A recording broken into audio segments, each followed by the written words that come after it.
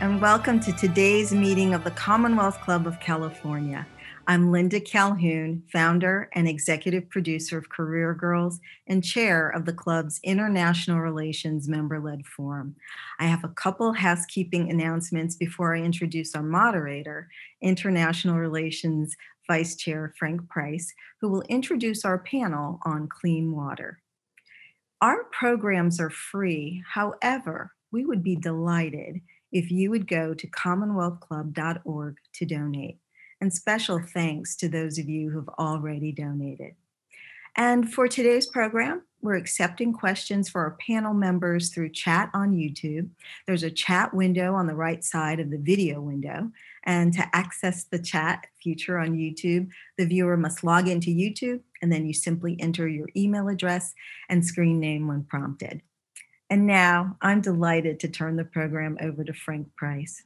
Frank is Vice President of Team Building Unlimited, an interactive team building company that provides communication, team bonding, and business strategy experiences to private and corporate clients throughout the United States. Frank served 3 years in the Peace Corps in the Ivory Coast, and he is currently on the board of the Northern California Peace Corps Association, where he organizes special events, implements school-based programs, and promotes outreach to the community. So now, please take it away, Frank. Thank you very much, Linda. It's a great pleasure for me to introduce two professionals, two men that I've enjoyed communicating with. First person I'm going to introduce is Averil Strasser, who's the co-founder, COO, and general counsel of Water Charity, a California-based 501c3 nonprofit that implements water, sanitation, public health, and environmental projects worldwide. Founded in 2008, 6,000 projects have been completed in 78 countries, serving 6 million. The current programming of Water Charity is largely focused in West Africa.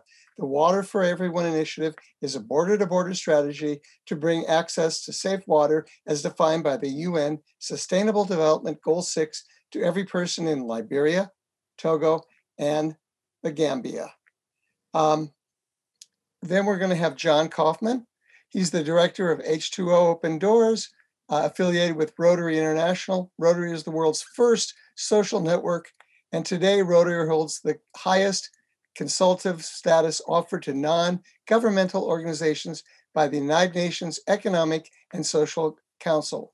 Last year, Jon was invited to speak at the Pontifical Academy of Sciences in the Vatican for Global Sustainability Network Conference on Modern Slavery and Sex Trafficking. His talk was about combining clean water for all by 2030 with gainful employment for all and an end to human trafficking and forced labor. As Jon says, when you create water enterprises run by women, you raise them into the middle class, empowering them towards self-reliance and enhanced dignity. Each purification plant would be run by 5 women who currently are vulnerable, exploited, and marginalized. First of all, we're going to start with Averil. Averil, I'll let you explain what your program is. Thank you, Linda. Thanks for inviting me. I'm going to share my screen here. Starting out, as Frank mentioned, we're a California-based organization. We've been in business since 2008. We're in Southern California. And as Frank mentioned, we've been operating all over the world in 78 countries. And we have helped 6,000 people gain access to clean water. Our general method of operation during most of those 12 years has been to use the activities of Peace Corps volunteers who are serving in the field to do water projects and fund and provide technical assistance to those volunteers to implement them.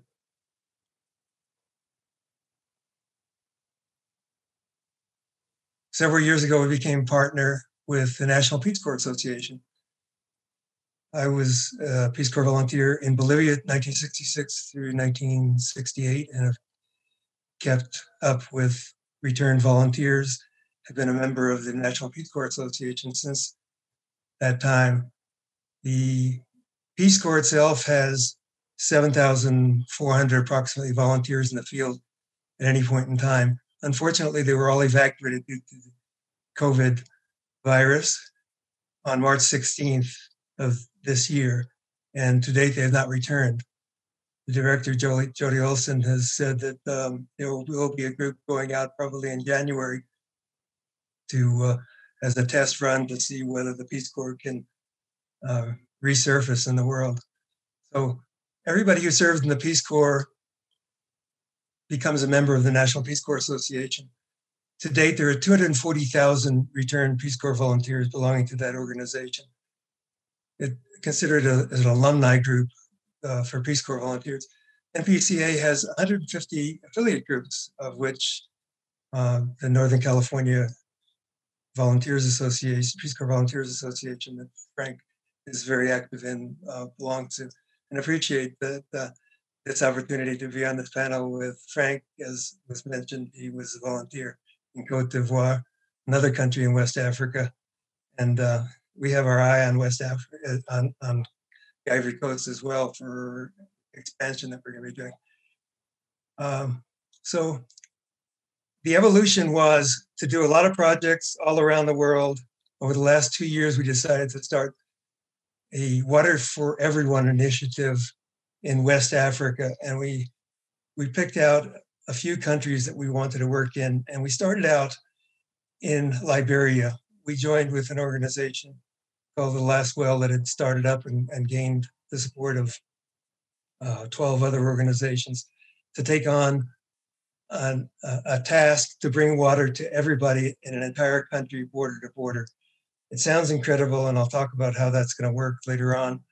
I'm going to talk a little bit about Liberia now, and then I'll talk a little bit about Togo, which will be our second country, and the Gambia, which is our third country. And I'll come back to the Gambia and focus on that as an example of how this entire process works. It's just not enough time to show you all of those.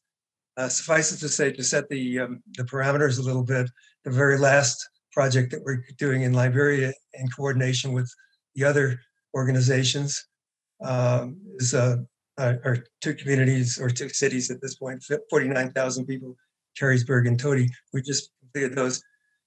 In Liberia, we're set to end this by 2020. Over the last 5 years, we brought water to everybody in Liberia, which is an amazing task.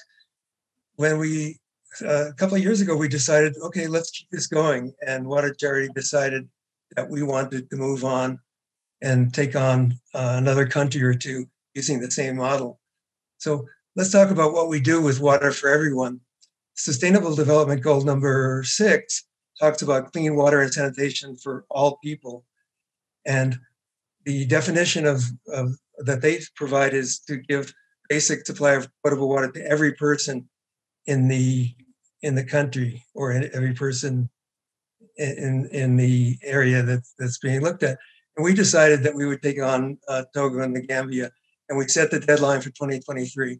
How did we do that? So Liberia has about 5 million people, and we figured we would have enough resources to double that. And so starting from scratch in 2019, we took on the Gambia with a population of 2.2 million, and Water for Everyone Togo was started with 8.2 million population. So, and these maps obviously are not to scale because Togo is much bigger than the Gambia, but we'll leave it at that. And so starting out, what's important for this kind of thing is to have stakeholders. Government stakeholders are extremely important. And so we take 2 trips a year back to Washington, D.C. for advocacy for the Peace Corps budget. During that time, we stop off at the embassies of Togo and the Gambia, bring them up to date as to what we're doing, gain their support, and that way we're able to make sure that we're welcome in those countries and that there's recognition given to the continuing work that we're doing. So going on to Togo, I'm not going to take much time other than to give you just a little bit of a flavor of what we're doing in Togo. This is a GIS map. We use a geographic information system that'll be further explained in the snippets that we've gotten from the country directors. And so I'm not going to spend much time on it other than to say that, for example, here's a map that we keep up in real time. All of the data is entered and is accessible in real time. These dots represent clusters of towns.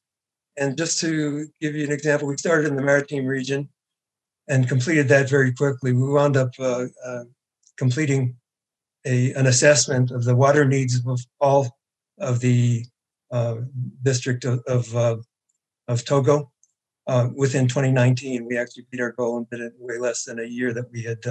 So we're finished with the assessment in Togo.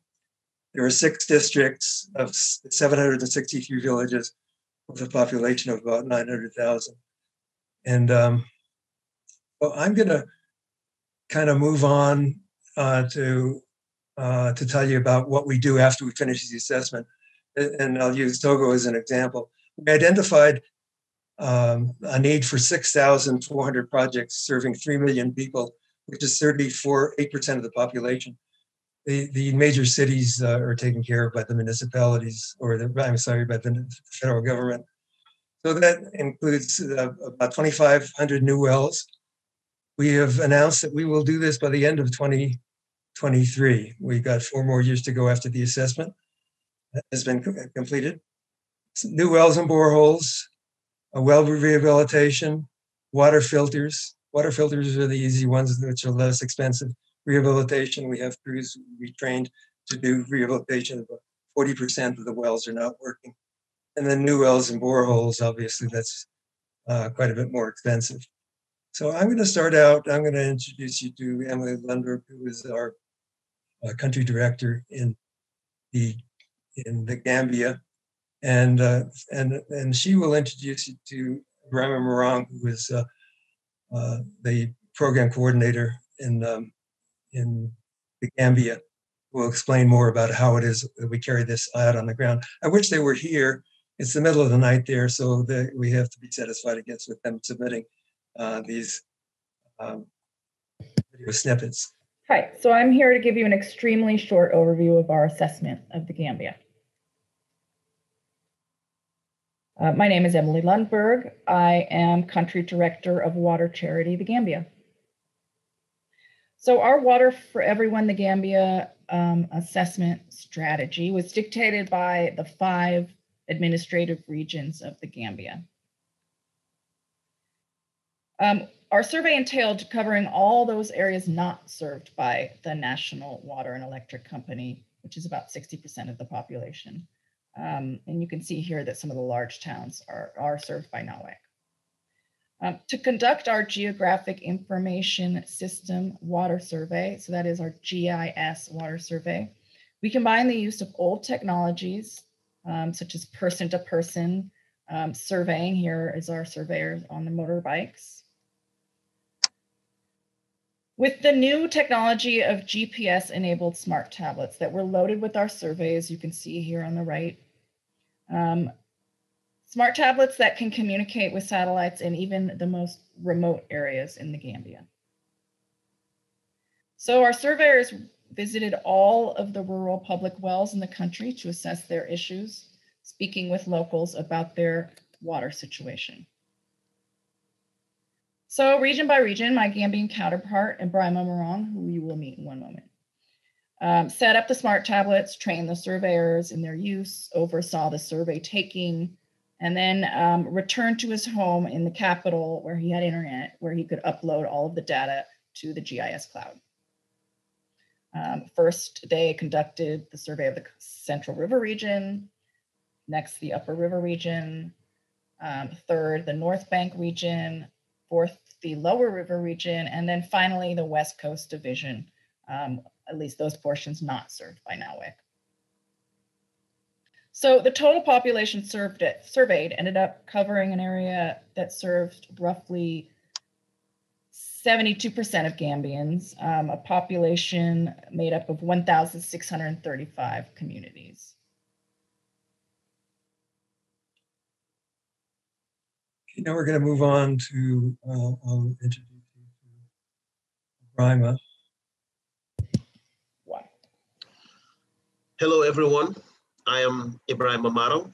I'm Program Manager of Water Charities Water for Everyone initiative in the Gambia. While initially Emily and I met with many of the primary WASH stakeholders, it can be seen that my job is to maintain those relationships as well as to pursue new angles of cooperation. Here we are at the Department of Water Resources in Banjul, the Gambia, with the head of rural water, Mr. Alaji Jabi, and his right-hand man, Omar Jaju. Here again at the Department of Water Resources with Mr. Alaji Jabi, showing off our signed memorandum of understanding. Here at the Gambia's Department of Water Resources, where they even joke about giving me a desk because I am there too often. Here I am meeting with Dr. Baji at the Department of at the National Environment Agency.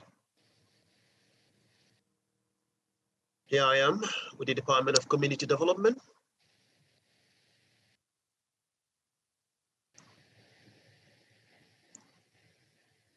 Here I am also with the Department of Health, one of the ladies who is a traditional birth attendant. So we work closely also with the Department of Health in the Gambia.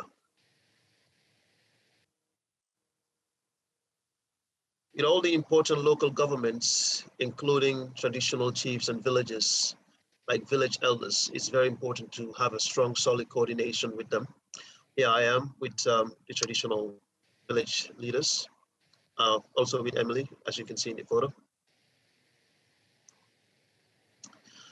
I also maintain relationships with large organizations like the African Development Bank. Okay, now we're going to move on to a short snippet explaining how the survey was done.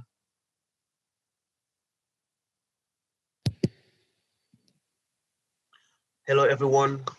It's Ibrahim Marong again, Water Charities Program Manager for the Gambia Water for Everyone initiative. A lot of my most rewarding work as Program Manager has been working with our surveyors.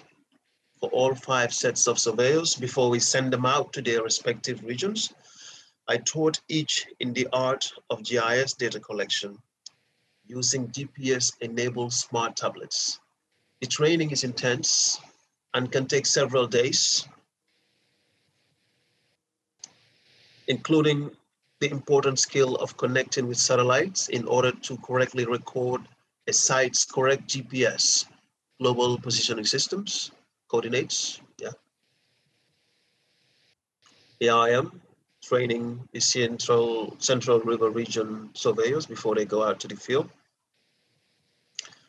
The mapping process is as much about the map as a product as it is about the process of building local capacity and strengthening Gambian WASH networks.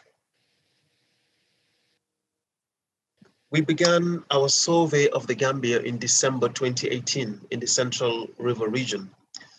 We finished in October 2019. We recruited for each region. Again, each region has a survey team, a total of 5 teams. This is the West Coast Region Survey Team. This picture was taken right after the completion of the training exercise. This is the Lower River Region Survey Team. And as you can see, I am in all these photos as well with the surveyors.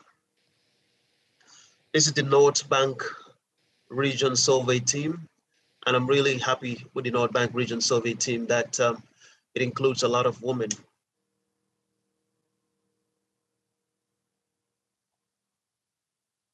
Okay, water committees are important in all community development, and now Prime is going to tell us a little bit about how community by community we're able to get the support of the people on the ground, not only to determine their needs, but also to assist with the implementation. Hello again, it's Ibrahim Marong, Program Manager, Water Charities Water for Everyone initiative in the Gambia. The other element of my work as Program Manager is to develop developing water projects and facilitating the formation of village water committees as part of that, I work to make sure that women are part of the water decision-making process. It is very important that that gets done, particularly given the burden they often bear fetching water for domestic duties. Here you can see in this picture, a woman in the back, sitting at the back, like in a meeting dominated by men at the village bantabar or square. So she's not having a say, for example, in the whole water process or water decision-making activity in the village. And it is very important that we always let villagers take ownership of the water project so that way they can appreciate the positive impact that it has on them. To form the water committee, the community must elect a 6-member water management committee headed by a president. We make sure that at least 3 women are members. We advise them to open a bank account in a nearby local town so each household can contribute a monthly token towards the maintenance of the water system. We work closely with every regional water directorate, which provides the legal framework and the paperwork. The Water Management Committee is obliged to transparently present the monthly collection at the village bantaba or the village square. This is where usually decisions regarding the village is made. And in a meeting coordinated by the head of the village called the alcalo traditionally.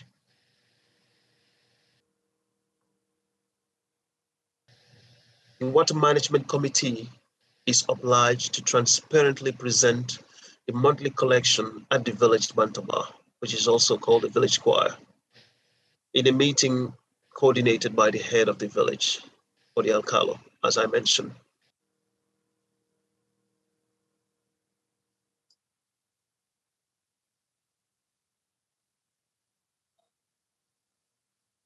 I hope that was informative for you, and want to leave some time for questions at the end, so I'll stop here and want to just mention that your support in terms of connections with other people who may be interested in the work that we're doing in West Africa and the ability to be able to join in this, I call it a world-shattering new model for community development throughout the world. If you have any particular questions, our water site is watercharity.org, and I may be reached directly at Averill, Averill, at watercharity.org. Thank you very much. Thank you, Averill. I'd like to introduce now Jon Kaufman, who's going to explain to us what he does. So take it away, Jon. Well, first of all, I'm just blown away by Water Charity. I mean, they are the gold standard in West Africa. We don't work in West Africa. We work in East Africa and other places, but I'm just so impressed. I love seeing this, and kudos to you. I'd also like to say that we are, H2OpenDoors is a project of Rotary. We're not a 501c3. We're a project of Rotary clubs. And I'm pleased to say that Rotary has formed a partnership with the Peace Corps, and we just can't wait to see what 2021, as soon as we get released from bondage, to see how that collaboration works. H2OpenDoors is a funny name. It is H2O meaning water technologies. We provide water purification technologies to villages and schools in developing countries. And the Open Doors is talking about opportunity. The water that we're producing out of these plants, out of these water plants, is robust enough that it can provide an enterprise for the village to sell the water and then go towards self-reliance. What we are, probably more than a water organization, is a self-reliance organization. So let's look at the next slide. We've done 33 plants in 11 countries. Now, each one of these water plants has the capacity to give 10,000 people 2 liters of drinking water every single day. The quality of the water is at US EPA standards or better. We think it's very important that well water, even any kind of random well water, be purified for human consumption. We'll go to the next slide. I wrote a book about our adventures. We've taken about 500 Rotarians and friends on these adventures throughout the world in the last 8 years. And I wrote a book called Long Walk on a Dry Road. And as you can see on the front cover, we have a couple of Indian women walking with 40 pounds of water on their heads. Most NGOs, and I don't know if this is the case with Water Cherry because they're just too good, but most NGOs operate with water points. And the women, you'll see everywhere you go, you'll see women walking literally with 40 pounds of water on their heads for like 5 miles a day. They don't have an opportunity for enterprise or to take care of their kids during the day. And as a matter of fact, a lot of them are susceptible to rape and brutality. So one of the first things we wanted to disrupt with water NGOs and the way that it was being done was we wanted to take the women off the road, let them go back to school, let them start enterprises. Because what we want to do is instead of bringing people to the water point, we want to bring the water to the people. And I'll describe how that works. We can go on. So I own a marketing company in the Silicon Valley. And sometimes when you want to explain a complex topic, it's a lot of fun to do it by cartoon. So this is a short animation that describes our technology and our approach. So let's play it. In the world's poorest communities, the cost of bottled water is out of reach, let alone education, nutritional programs, and electricity. But with a little technology and a whole lot of soul, H2OpenDoors can transition communities out of generational poverty in as little as a year. We provide villages with an ultrafiltration system that turns contaminated water into drinking water that is 99.999% microbiologically pure. Each SunSpring hybrid uses over 5 miles of membrane strands to remove all bacteria, cysts, and viruses. The new SunSpring can produce up to 10 gallons of water per minute, 24 hours a day, using zero fuel, electricity, or chemicals with no cost of operation. Rotary clubs in the region mentor the village as they use SunSpring to launch a sustainable water bottling enterprise that can generate over $100,000 per year. Community members also learn to care for the equipment and receive microfinancing for items like family water bottles and sanitation supplies. Imagine the dignity and self-reliance that comes from quickly learning a business that helps to pay for their own education, healthcare, and more. To learn more and even participate in our expeditions, find us on Facebook and visit h2opendoors.org. Okay, we could go to the next slide. So this happens to be a picture of one of 4 installations that we've got in Puerto Rico. And we put the purified water into these polycarbonate bottles, much like what you would find on your water cooler. We don't want to have purified water go into those funky jerry cans that you see all over the place. The water that you're pulling out of a well is not purified. So to put it into a contaminated container is not a big deal. But in this case, we're purifying the water. As in the cartoon, it showed that it's a membrane-based system. And think of membranes as 25,000 strands of angel hair pasta. They're hollow all the way through these strands. And along the sides are 1 billion holes. And these pores are smaller than a bacteria, a virus, a cyst. And as water is pressurized in the SunSpring, it's pushed against these membranes. The pure water gets through. It's ultrafiltration, not RO.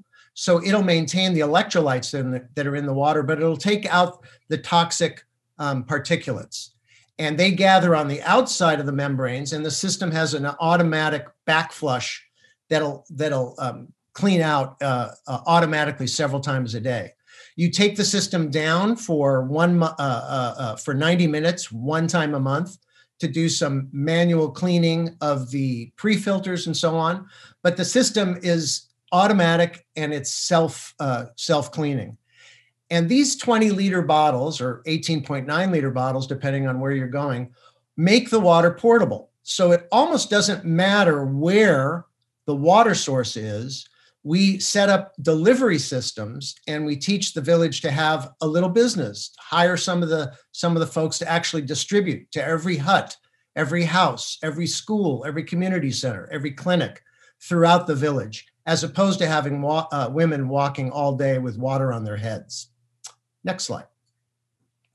The inside of the SunSpring looks like this. The blue filter housing is actually one of the pre-filters, one of 4 pre-filters, and that's not replaceable.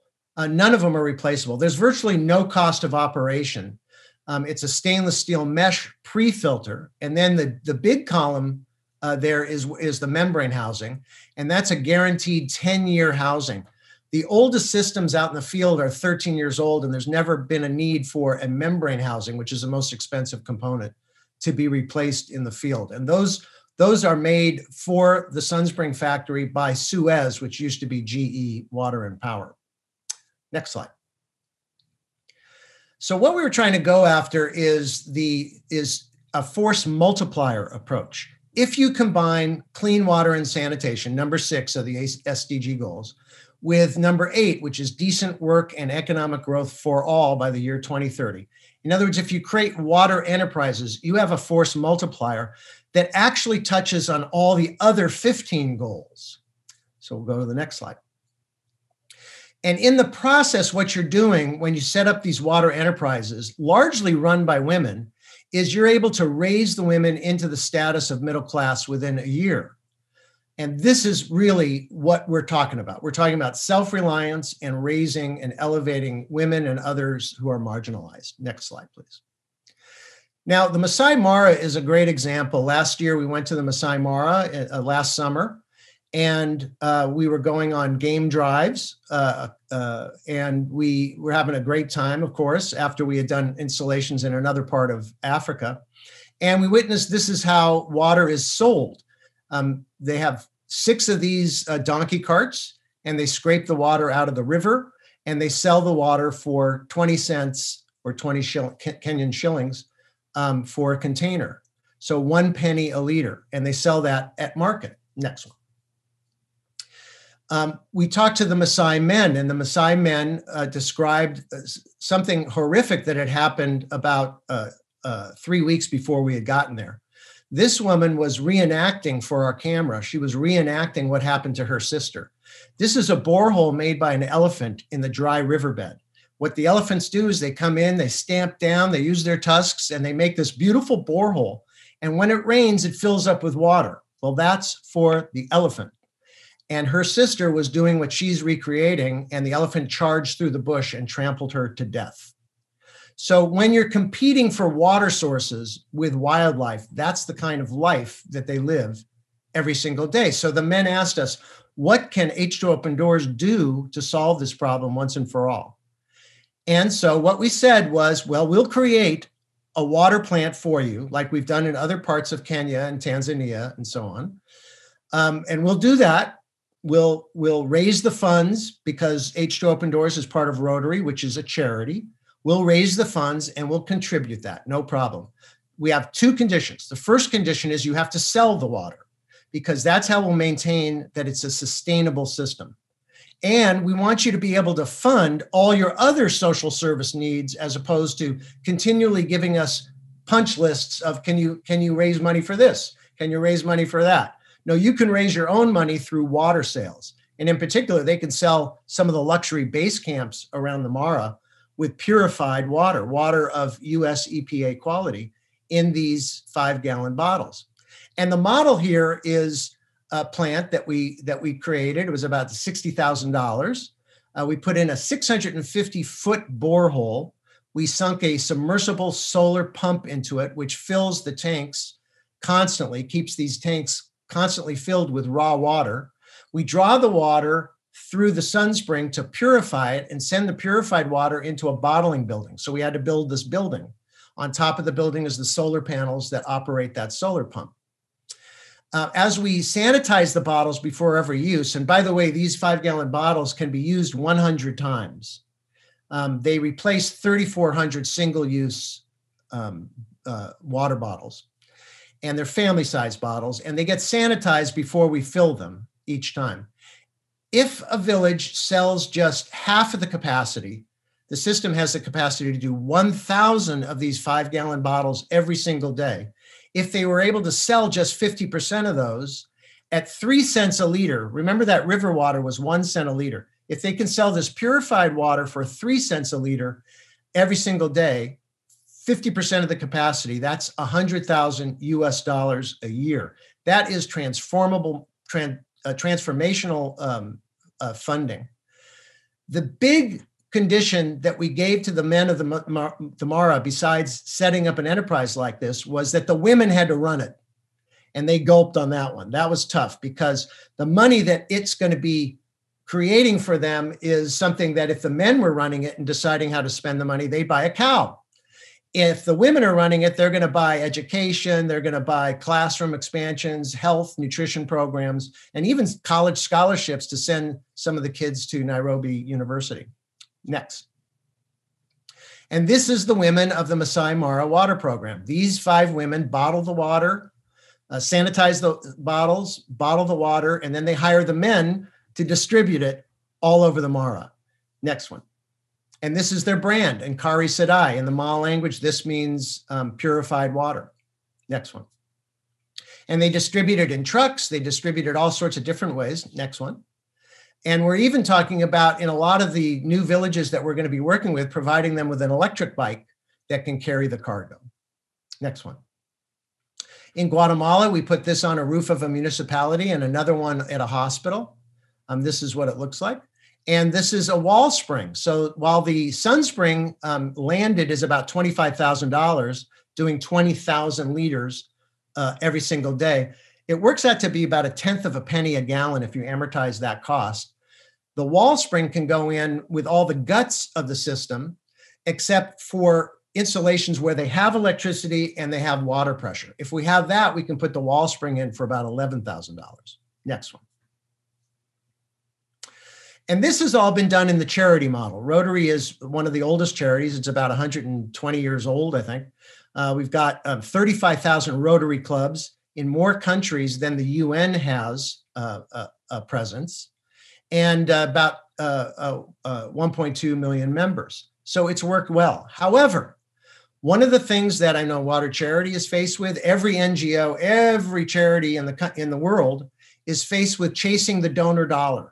That donor dollar is becoming less and less and less available. And it's really causing a pinch, especially after COVID. For every $1 that's available to a charitable organization like Water Charity or Rotary, there are thousands of dollars available as investment. Next one. So we're going after social impact investment now. And we formed a Delaware public benefit corporation called Global Water First. It's called Global Water First because you just start with water. We've got ambitions to go even further. Next. Next slide. And we want to create water and power hubs. It turns out that a lot of places we go, we wait for big infrastructure to provide power. And we determined that if you really want to create self-reliance, if you really want to build that self-reliance amongst the village, water is just the start. You start with water. That's why it's called Global Water First. What comes after that is power, because if you really want to provide opportunity, you need to create power for everybody's homes and for a business incubator where they can actually begin to start businesses and create skill sets.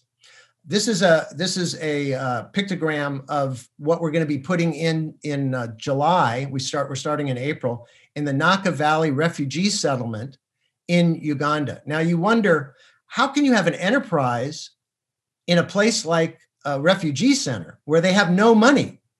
Well, this is how this works. In this particular water and power hub, we're going to be putting in a solar farm. That's going to be going into a power building with a battery that will provide the power during the night. It will power 100 homes being put in by the UNHCR for this carve out in the Naka Valley refugee settlement for new refugees from the Congo in this particular case. We'll also be able to power a school and community center, the business incubator where These refugees can start businesses because they'll have power. We have the water plant, the water bottling building, the borehole, and so on. This whole smart water and power hub is what we're going to be putting in all over the world. Next one. In the water plants, we can also daisy chain capacity. So this is basically, it's actually 4 daisy chained wall springs. So while one wall spring can do the same as a sunspring, 20,000 liters a day, when you daisy chain them together based on what you need, you can do 20,000, 40,000, 60,000, 80,000 and up. Next one. And you can even be filling, in this particular case, it's filling an 85,000 gallon tank for a community. Next. So the sale of water pays for the cost of power. So even though the refugees, for instance, and remember, if we can put this in a refugee center where they have no money, we can put it anywhere where they do have maybe $2 a day that they're earning. The sale of water pays for the cost of power. That allows us to be able to put in the infrastructure, and all of it is a revenue stream where we're charging a little bit of money for the liters processed. We're charging about 18 cents per kilowatt hour for the power that's being consumed, all on smart power hubs. These are automated and manually overridden smart power hubs to prevent crashes. Because one of the things that we've been learning is that a lot of power hubs that go in are not smart nanogrids. And so that's what we use. And in addition, we can put in, through satellite technology, we can put in village-wide internet, a 1 gigabyte download for the entire village for a very inexpensive amount. And this is what we're doing in the public parks in Guatemala with a dish like this, which has a 1.5 mile radius. It'll serve 1.5 miles with Wi-Fi, wireless Wi-Fi. Next. So the world's largest refugee camp by land size is the Naka Valley. Next.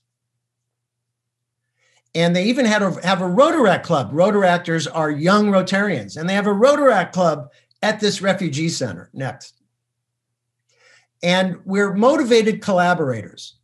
We would love to collaborate with all sorts of different NGOs and the Peace Corps and so on. We do this all the time. Global Water First is motivated by meeting the sustainability goals.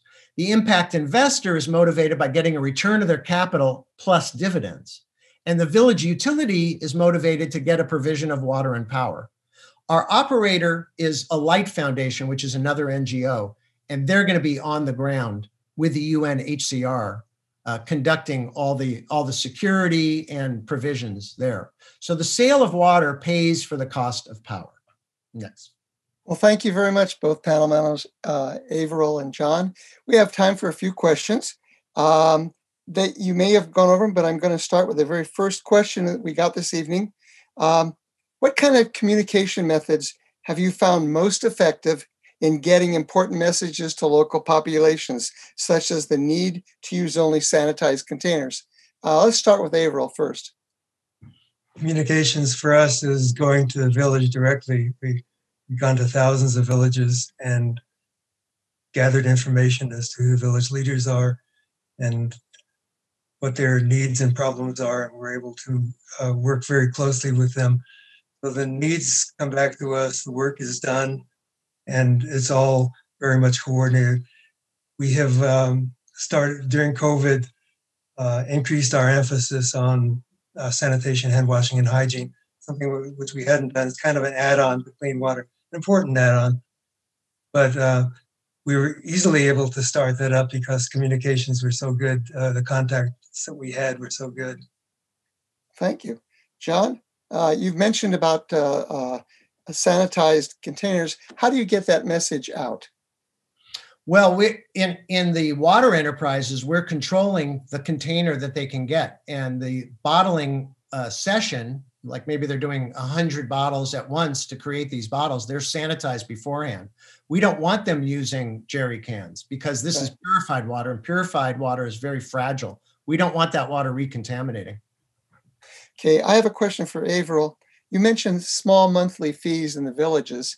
Can you tell us how much that would be? Well, we're a charity, we will work toward the scale that John works on, but basically we start out by providing these basic services at no cost. Obviously there's buy-in, and when somebody pays even a few pennies for access to clean water, they do appreciate it more. So we're talking about pennies per liter. The kind of technology that we use is quite basic. We call it appropriate technology for the small villages. We don't operate anywhere in any bigger areas. We leave that to the bigger organizations. In the small communities where we operate, and we try to provide water systems so that nobody has to walk any further than 15 minutes. And that's pretty primitive. But anyway, so we still have people going to gather their own water. And so that kind of service is provided without charge. When we get a more difficult situation that costs money, we'll build in a few cents a liter. Okay. John, how did you overcome the resistance to women's leadership? You know, in the case of the Masai Mara, it was fascinating because we had a long conversation with the men. They had just they just had an elephant kill a woman, right? So it was their wake-up call. And they wrote we asked them to write write up a document, an MOU in effect, that all the elders of the community, it's about 20,000 people in the Mara. And one of the things that they wrote, it was fascinating, came out of our conversation was, isn't it interesting that the Maasai people are here to prevent the destruction of wildlife and the end of certain species. And yet the Maasai people themselves are susceptible to extinction as well. And why? It's because the women are marginalized. We need all minds, all brains, all adults, hands on deck. And so they recognized in their MOU that in order to really go forward and create an environment in which people want to stay in that culture, which is a nomadic culture, that they honor the women and elevate the women, and that's what they're doing. Okay, I have a follow-up question to that. How long was the training program for these women to run the system? Well, we were there for 2 days installing it. It took us about 2 days to install the whole plant, and then the training is ongoing. We have technicians that do the services, but a lot of them want to learn how to do the service every month as well. So they've been learning as they go on. We always have stakeholders involved, technicians, trained technicians, but the women they're just like, they're pitching in, they're being honored, they're being elevated, they're being appreciated, and every aspect of that plant they want to be involved in. Okay. This question is for both of you. What kind of literacy issues do you run into? Good question. Take that away, Averil. We find that an issue. Okay, that is important. And so I want to tie this in with the girls thing. We were working with Peace Corps on the Let Girls Learn program. It was started under the Obama administration by Michelle Obama. And the Peace Corps played a big part, and we worked, as I said, with Peace Corps volunteers. And of course, we were the first ones to show the tie between water, access to water, and staying in school. Yeah. So we wound up becoming the biggest funders of that program, of the Peace Corps' participation in that program, by building access to water, be it water systems, pumps, wells, and sanitation like latrines. And we found that that alone was enough to keep girls in school, because girls have the largest part of the task of gathering water for a family. And if a girl can cut off 2 hours of going to fetch water, she's able to stay in school.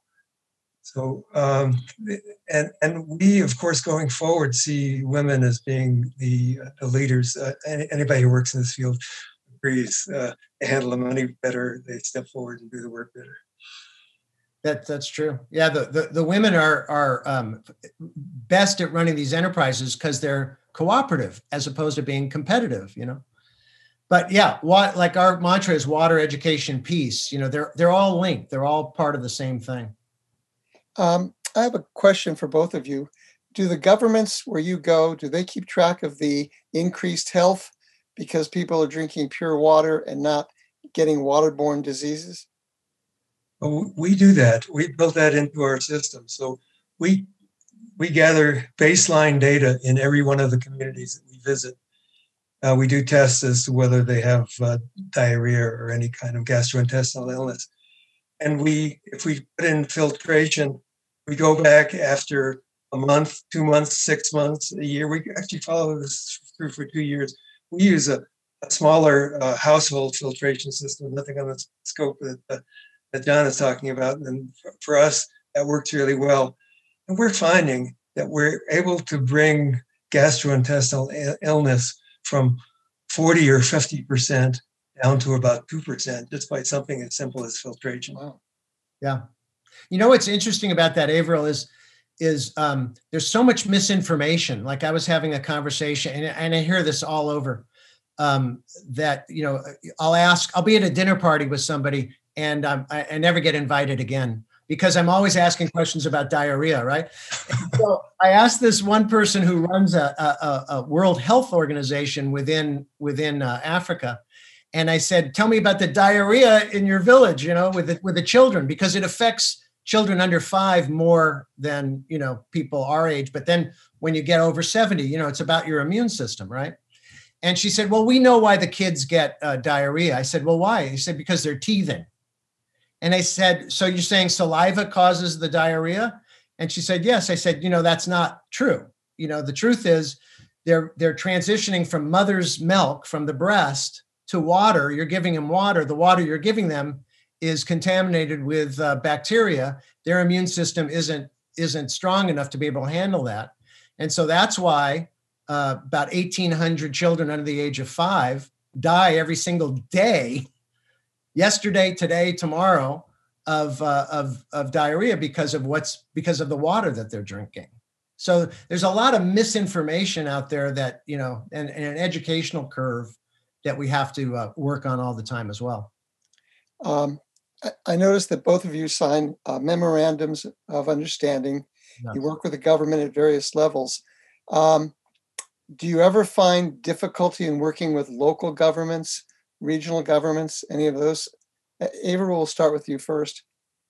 Yeah, we build that into all of our models. We have sign off at every single level, from the community, be it a 250 household community to a 2,000 household village. And we get sign offs at that level, on the district level, the regional level, and sign offs at the national level, which is most important. We in Liberia, we were able to last year go back to Liberia for the penultimate year, going into the 2020 with 1 year left to go.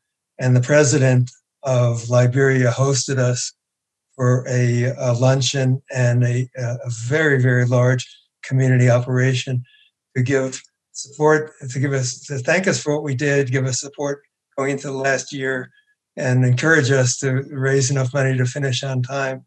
And it looks like we're doing it. That's wonderful.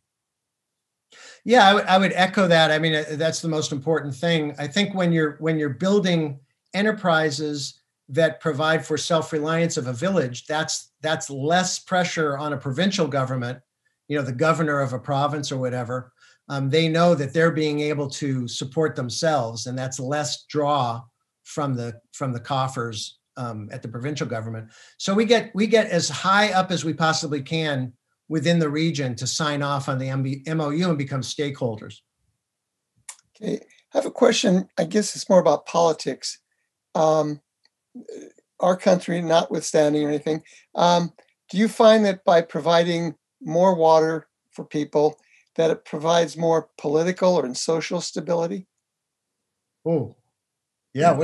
The areas where we operate, they're not too involved with politics. So that really doesn't pertain. We stay out of the cities where the politics are really important. And yeah, that's really true. In the urban areas, it's a different environment. In these rural areas, there's been improvement. When we had the millennial goals, right, from from 2000 to 2015, I think, Averil.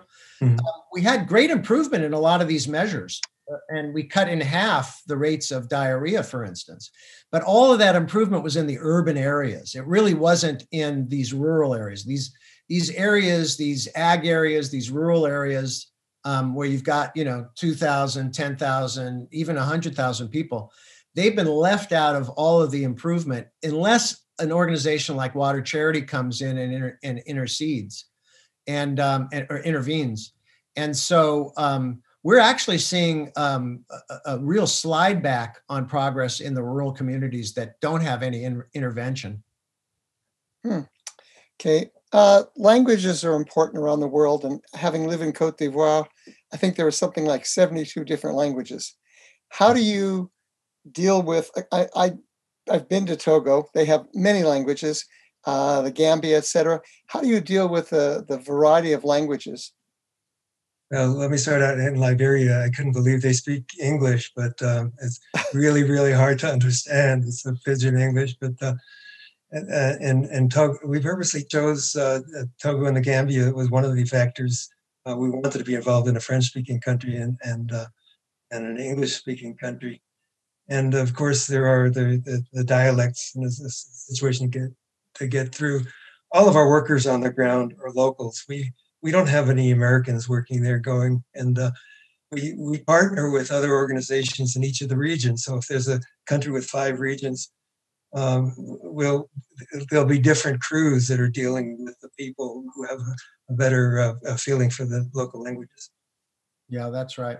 In our case, on the charity model of H2OpenDoors within Rotary, we're working very closely with members of Rotary clubs that live within the region. A lot of them have come from the villages, the very villages that we're putting it in, and they've moved on to Nairobi or wherever it might be, Kampala, depending on where we are. And most of them speak English, and the culture, and they're business owners and community leaders. So we haven't really had a language problem per se, because we have enough people that we're coordinated with that speak English, but yet know the local languages as well. In knowing what you both do and knowing how valuable it is to the community, is the technology something that's complicated to explain when you bring in, let's say, a solar-powered object or an electronic-powered object? How do you explain to people who may not, I don't know, may not have seen a lot of that before? It's a good question. I'll answer from my point of view, Averil. From my point of view, it's the end product that we want to get them, that they're interested in. The solar and all the whiz bang and everything. Some of them are fascinated by that, and some of them aren't. We use the grandmother test. The grandmother test says that if you're going to do a project in Rotary, and this has been my hue and cry, would you have your grandmother get her water that way? Or would you have your grandmother, I always rail about the life straw, the life straw is that gadget where you stoop into a river and you suck river water through the straw, and supposedly it's going to, so it's not just about the technology, it's about dignity. We want to offer dignity to these people. They deserve it. Why not? We don't want to do something half-assed, like just because they had nothing and now we give them something. That something ought to be something that we would want our grandmother to enjoy. So the technology is just a means to get to that end. Gotcha. So we have contact with plumbers and well drillers and all of that. The most complicated thing we usually do is a solar powered borehole, and that's fairly easy to maintain, and there is access to parts and so on. Yeah. Technology is pretty much not an issue for us on the level that we operate. In terms of filtration, as I mentioned, when we come to a community, and if we're going to do household water filtration, we meet with every single family in the village, and they go through a half hour or an hour training on how to use this, how to maintain it. And that's all done by our teams. They just do it over and over again. It's a large task, but once it's done once, it's reinforced when we go back after several months. And if it's not, there's kind of like a little tune-up as to what more information they need to keep things going. Okay. Well, unfortunately, that's all the time we have for today's program. I want to thank again the Commonwealth Club for putting together this important program. And a special thank you to our two speakers, Averill Strasser and Jon Kaufman. I certainly appreciate all that you do around the world. I appreciate you sharing your information. I've learned a lot just reading up on what you do. I have met Averill before, and I enjoyed what they do. I do have two final quick questions before I sign off. Can anybody in this country volunteer to work with you? Oh, absolutely. Overseas? Yeah, absolutely. I had mentioned that we've taken 500 people on our adventures, and we divide them up with different projects. We keep them busy. I like to call it service safari and soul. And we really enjoy those volunteerism experiences. Averill? In the old days, we used to do something like that, take people to show them the things. And we haven't found a really good way to manage volunteers. It's like kind of like herding cats. So we don't make much use of that. Having said that, through the National Peace Corps Association, we have funded the projects of returned Peace Corps volunteers to go back to their countries of service all over the world. In that respect, they're doing that as volunteer without pay. We pay for the materials, they do the projects. So that's a good level of volunteers that we're able to support. Absolutely. Okay. Well, thank you again very much. The club will soon be posting this video on its website at www.commonwealthclub.org. And I am Frank Price, and this club program is now concluded. Thank you, Frank. Nice meeting you. Thank you. Wonderful meeting you, Averill. Thank you so much.